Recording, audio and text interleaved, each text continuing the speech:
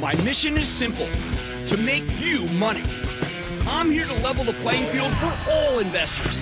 There's always a bull market somewhere, and I promise to help you find it. Mad Money starts now. Hey, I'm Cramer. Welcome to Mad Money. Welcome to Cramerica. Other people make friends. I'm just trying to make you some money. My job is not just to entertain you, but to educate and teach you, so call me at 1-800-743-CNBC or tweet me at Jim Cramer. All right, how do we parse today's broad-based, gigantic rally? Dow gaining 466 points, S&P surging 1.8%. Buy! And the Nasdaq soaring 2.32%. Oh, boy, this was some crazy action. Stocks of all flavors and sizes running, including stocks that really should not be rallying at the same time. From a certain perspective, this move looks like it's being driven by totally contradictory theories about the future. Take the election. Today, the market traded like both Trump and Biden are going to win. Seemingly impossible. But that's what the action seems to be saying. I mean, let me give you both perspectives, though. On the Republican side, with the president now feeling better and set to leave the hospital, they're betting he'll get a big bounce in popularity. Not unlike what happened to Boris Johnson in the UK after he got sick. Yes, Trump is expected to leave Walter Reed Medical at 6:30 p.m., though we're, of course, monitoring the situation. We're going to keep you updated with the latest. Now, if Trump emerges from this thing physically unscathed, or even better than that, as he claims on Twitter, maybe he can make a comeback and win the election. That's the argument he started making today, that you shouldn't worry so much about COVID because we've got some great drugs that can beat this thing. On the Democratic side, though, Biden's been getting some strong polling numbers, much better than Hillary's 4 years ago. It's increasingly looking like a landslide victory. That's a real possibility. The Democrats want this election to be a referendum on COVID. Even if the president's fine, the White House turning into a coronavirus hotspot, it's just called bad optics for the GOP. Even though Biden wants to raise corporate taxes and capital gains taxes, and that is just not great for the market. There are a host of stocks that presumably do better under Democratic leadership. Those stocks, the China stocks, they roared today. Buy. For example, we saw big gains in anything that benefits from a more harmonious relationship with China. For good or ill, a Biden administration simply won't be as tough on the Chinese government. That's fantastic for the semiconductor stocks. That's a key leadership group, does a ton of business over there, and the semis were on fire today. Lots of tech was on fire, and that's China-led. Don't forget Caterpillar, the usuals. Of course, only one candidate can actually win the election. Genius. But maybe there's a way to square the circle. I think that what we got today was the removal of uncertainty. President Trump is not going to pass away from COVID, thank heavens, and we probably won't have a contested election because some people think Biden's polling so well. Now, there's nothing the market hates more than uncertainty. Take it away, stocks go higher. Now, don't get me wrong. I'm not calling the election. That's a sucker's game after 2016. I'm just telling you what I see in the tape. The tape speaks to me. I am translating the tape and telling you what it's saying. Now, if Biden has a strong hand, that may turn into a strong hand for Speaker Pelosi in her negotiations with the White House, which makes a stimulus bill more likely. The market needs some kind of stimulus package if it's going to keep running. Of course, the American people need stimulus packages if they're going to keep eating. And the anticipation was palpable today. Talks continue. Assuming we do get another bailout, that means the government will need to borrow a fortune. So, of course, interest rates are soaring.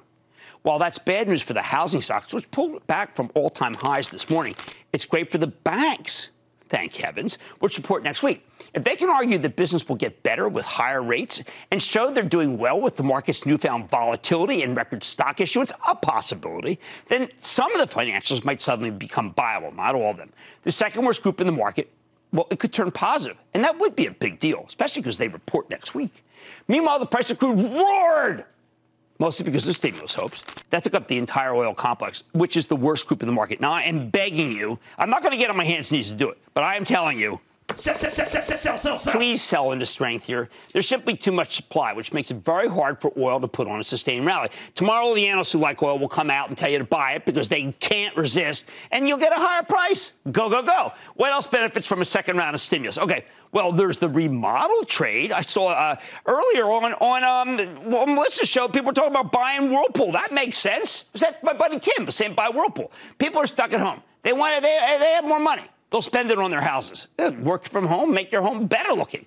That's why these stocks won't quit. Now, my favorites, of course, now are Best Buy. That stock soared, adding that one to the list. Home Depot, Lowe's, Walmart, Target, Costco. I told you that stock would get that pullback, and you had to buy it. Now, by the way, I also am now adding this one, the much-hated Bed Bath & Beyond. And I know it's run a lot, blowout quarter last week. Maybe if it comes back, maybe it comes under 20, take it in. Never forget, this means buy on the desk. Never forget, stimulus means buy retail. But here's another contradiction. Normally when interest rates shoot higher, they're now at levels we haven't seen since August, you're supposed to sell the turbocharged growth stocks. That's what you're supposed to do. That's the so-called handbook. But not in this market, though. The biotechs all trade together. They're supposed to be down, but they're all packed into these ridiculous ETFs. So when one of them gets good news, like Regeneron, which makes the antibody calculus seem to work on the president, takes up the entire group. Regeneron stock roared $40, which dragged up the rest of the industry, even though this sector normally wilts with higher rates. It didn't hurt the Bristol Myers, just paid a gigantic 61% premium for another biotech acquisition, which is Myocardia. This deal reminded us that many stocks could be worth a lot more than we thought. More on this later when we speak to the CEO of Bristol Myers, Dr. Giovanni Caforio. What else? Well, the market has what I call bell cows, and the loudest may be NVIDIA. The world's top chip maker talked about new supercomputers harnessing the power of their semiconductors for drug development. You can't beat that theme in this environment. NVIDIA's brilliant CEO, Jensen Huang, in his amazing conference today, said he wants to dominate the data center and artificial intelligence. Do not bet against Jensen, all right? Never. I know you weren't thinking of doing that, but I just want to make it clear. Finally, there's the oddest theme of all, the term, the V. Yes, the amazing rebound in manufacturing that has many Republican senators holding out against another round of stimulus because we're doing so well. Today, we got some preliminary truck numbers. That's a very good indicator of the economy. And my head was spinning like Reagan in The Exorcist. Never been able to do that. You know that? 32,000 Class 8 units, up 160% year over year, 55% month over month. I mean, what is that? Small trucks were also doing strong, too. Now, I am astonished that we can have such strong manufacturing economy, especially when we're seeing huge layoffs in the service sector, like all the people who work at the 500 Regal cinemas that are closing. But the auto industry is on fire now.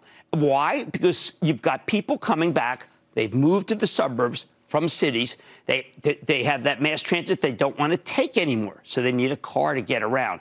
It's an incredible undiscovered bull market, except for we all see it in the used car place. Take a look at Carvana, CarMax, AutoNation, Lithium Motors. You know what's my favorite here? I can't believe I'm saying it. It's a reveal. We call that a reveal. Ford. That's right. I'm actually warming up to Ford. I know. I mean, I swore I would never warm up to it. I said over and over again, I would never, ever I'm warming up to it, okay? Why? Not because it's at $7, you Robin Hoodites. It's because the company seems actually determined to not lose money. Where's the old Ford way? Anyway, I love the new electric F-150 that's coming out in 2022. I already asked my wife if she wanted it for her birthday. She said no. But in the interim, I am floored at how well the used F-150s are retaining their value. That's the way to tell what a car or a truck is worth, the used price. It's not often that all roads lead higher. In fact, it's as rare as a partial eclipse of the sun. No, I didn't say full. Can't be total. Because someone pulled the plug on the restaurant stocks, and I didn't like the action Zoom video, which closed at 485 after flirting with 500 again this morning. With a few exceptions, though, the bottom line is that this market's taking its cue from a funny thing happened on the way to the forum. Something familiar, something peculiar, something for everyone. A comedy tonight! But let's not overthink this. Last week was totally insane. Today felt less uncertain, even if the action made you think that whoever wins this election, we're going higher, as long as we don't have to wait weeks for the actual results. More Mad Money ahead. I've got the CEOs of Bristol Myers Squibb and Slack.